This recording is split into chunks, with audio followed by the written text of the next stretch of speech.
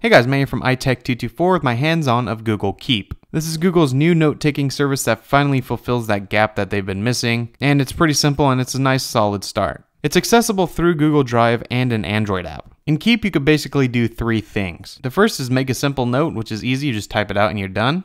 The second is actually use a picture as a note, which is really nice, and it's very fast to upload, which I was pretty impressed by. And the third thing you could do is make a list, which is really nice. So if you want to make a grocery list, you don't have to go one by one and make a pseudo list. You can actually make a list with checkpoints, and it works very well. And once you're done doing that, that's pretty much it. There's not much else you can do. You can organize your notes by color and search them, but that's about it. Going over to the Android app, it's pretty much the same story, but here you can actually do voice notes, which is nice. This is a test. At this point, it's very simple and it's very easy, but it really makes me excited for what Google could take this to. Initially, you might think this is a competitor to Evernote, but at this point it really isn't, but it definitely could be in the future depending on what Google wants to do. So if you want to try this out, just go ahead and go into Google Drive or go into the Android Play Store.